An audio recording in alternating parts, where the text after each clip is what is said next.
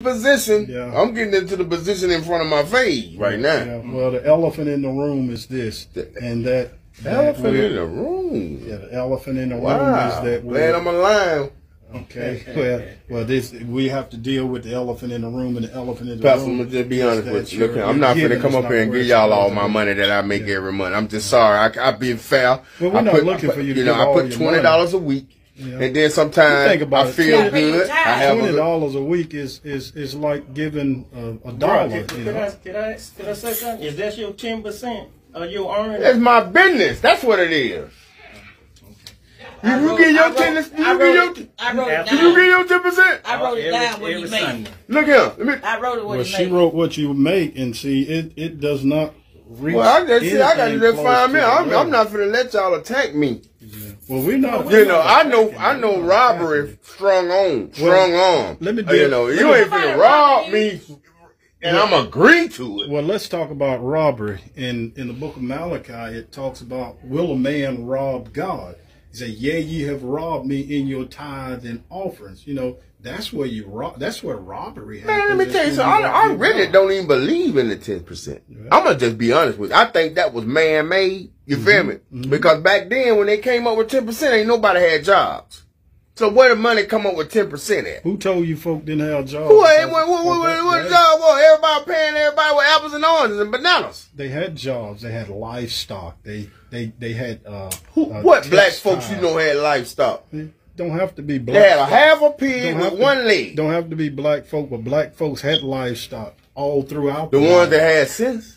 You got to pay them. You probably had it. You gonna have to pay them. I didn't have it. Let me share this. Let me share this with you because I'm not gonna go back and forth with you about some money, because the church is well taken care of before you came. We're trying to allow you to be blessed, because the blessings of the Lord, according to you, giving my money away, Pastor, ain't gonna bless me. Okay. You're not giving it away. You're doing what God say do with it. You're not giving it away. You got a chair and a desk in here too? I don't need nothing to tell you the truth. Let me share with you what happens normally when people don't tithe. When people don't tithe, normally they'll end up being sick. They'll take it to the doctor. They'll take it to the dentist. And that's why I tithe. Because God is going to eventually get his. That's why I tithe. Yeah. You know, I think give it to him, he's going to get it some way. Somewhere. Car breakdown. Hospital, child. Well, I bought the car from you. Where? Is it still up?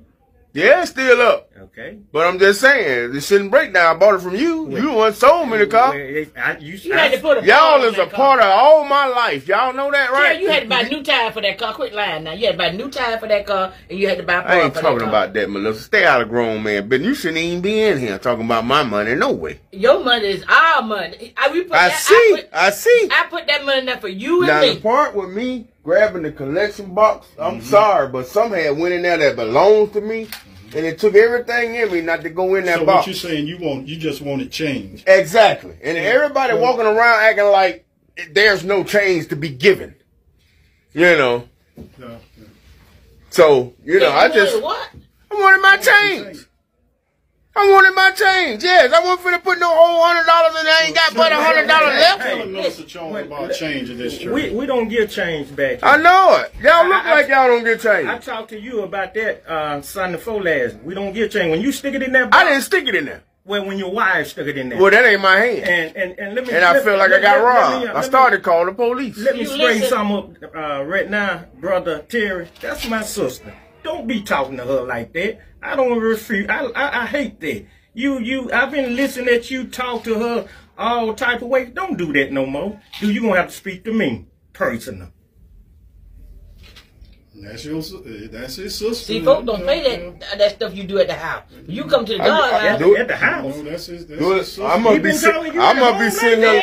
It must be look like I'm sitting here doing jumping jacks or something. Well, ain't no current me. What you saying to me? That's your sister, but this is my wife, and I'm the man of mine. I pay the bills and mine. I hate we having this conversation in church, but you brought it to my attention. You need to let me know when you pull up next time at my house. When money go in that box, I put that money there for you. You not need to say nothing else today. Hey, to me, Terry. Now, I'm not going to listen at that no more. Because you done gave these folk my check stub. Hold on. Don't do that no more. Please don't do that. Y'all look alike, too. Yeah, we do. We supposed to. We family. You'll catch it later on. Later on. I see we need to speak to each other on a personal thing. Yeah. See that. Yeah. With white beaters on.